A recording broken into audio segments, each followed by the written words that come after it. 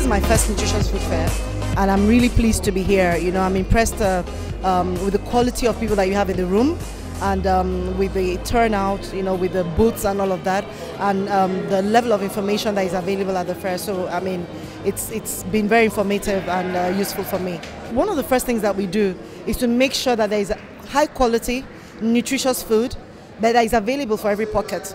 So we make sure that it's available in different packaging, single serve packaging, multiple serve packaging, so that every pocket size can afford to have access to this nutritious food that we produce.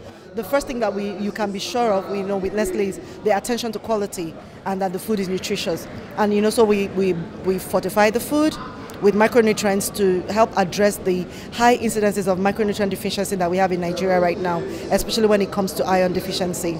We're already partners with HarvestPlus, and we're already engaging around a couple of projects. What we want to do is to deepen that engagement and to increase our partnership to ensure that, you know, we make more progress when it comes to biofortification and even with food fortification. You know, knowing, you know, the engagement that HarvestPlus has, we can actually leverage your network and leverage your expertise and add it to ours to ensure that, you know, we produce even higher quantities of biofortified food in our own environment. I'm looking forward to even more participation.